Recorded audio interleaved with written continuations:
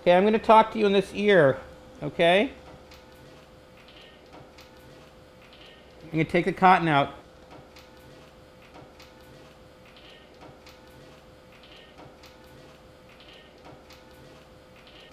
Can you hear me now? Okay, I got one. Can you hear better than before? You can? How can you tell?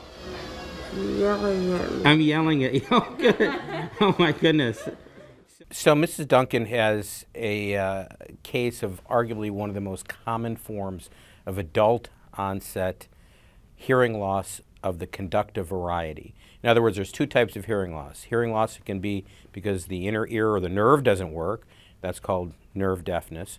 But she had a type of hearing loss called conductive hearing loss. It means that the eardrum and the bones in the middle ear don't vibrate properly.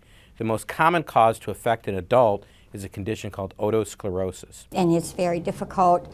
It's awkward and embarrassing sometimes to have people repeat themselves over and over again. It's very isolating. In social situations, you typically don't join in a conversation because you can't hear half of it. The problem with her was she had really less than half of that incus left, which didn't allow a normal prosthesis to work.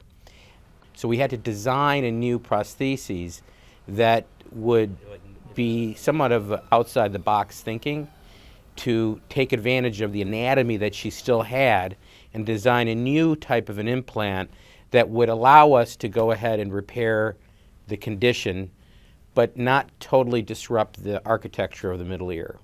If I move the malleus, it comes in and out, so she's going to hear beautifully.